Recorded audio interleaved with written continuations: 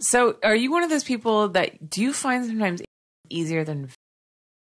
Okay. Absolutely. Yeah. I know quite a few girls like that. Absolutely. I mean, because you're tight, right? It's so tight. And I actually just tweeted about this the other day, that it's actually kind of frustrating, and it really bums me out sometimes, like how tight it is.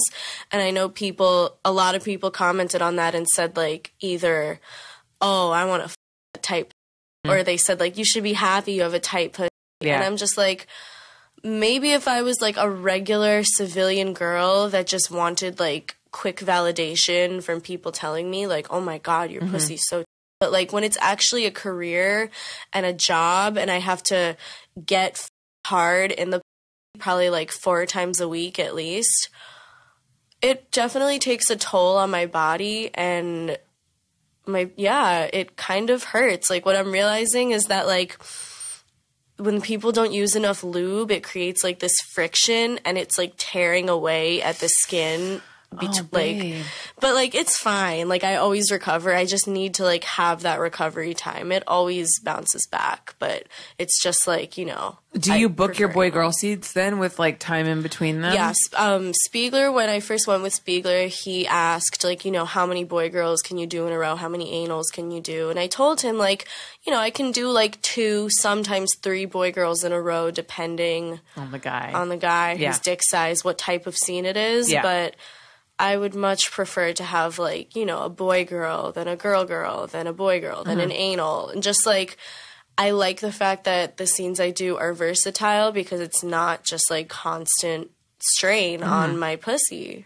That's it. So, I mean, so what do you do then? Do you just, like, have to warm it up before a scene? Do you ever use toys, or you just have, like, the guy start off real slow? I just really, like, they just use a lot of lube and start slow. It stretches out. Like, eventually and when I get aroused, like, it opens more. That's just, like, female anatomy. But, oh my God, I lost my train of thought. This happens all the time. About getting your pussy to open up. Yeah, about getting it to open up. It just opens. But yeah, they definitely have to take it slow at first. And sometimes, like, I find it funny when people say, like, it's the myth that the more a girl gets fucked, like, her pussy is loose. I just think it's so funny because it's actually the exact opposite. The more you have sex in the pussy, it gets swollen and it shuts and it's, like, clamped shut. So that kind of happens to me sometimes. It's hard to do a boy girl if it was, like, a really tough scene the day before, and then to do another one, it just takes longer. Yeah, I can imagine.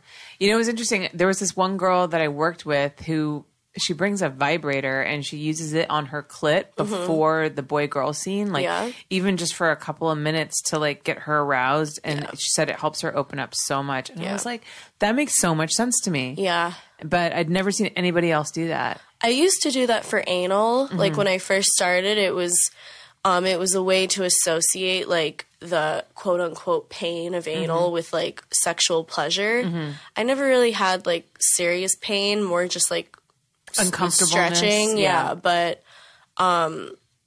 using the vibrator definitely helps, but I don't even use that anymore because I've kind of like learned about my asshole's like elasticity.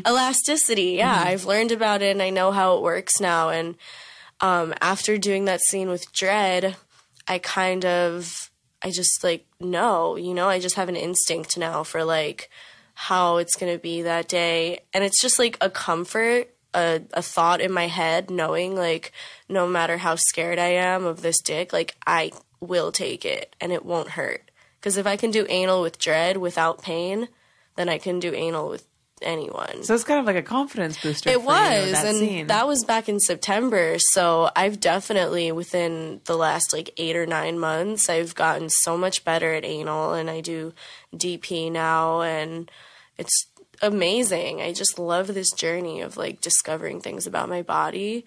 It's so crazy because I never would have known that I can do this type of like sexual acrobatic things Yeah, it's before definitely porn. sexual acrobatics for sure. I mean, I'm always so impressed by you guys when I'm filming these scenes. I'm like, I don't know how you do that. Yeah. I'm such a pussy when it comes to sex. I'm just always like, my knees, my thighs, I don't want to do this. Like, I'd be the whiniest porn star. Well, sometimes I'm like, if I'm just not in the mood, and it kind of sucks sometimes when, like, you're not in the mood and you still have to go to work.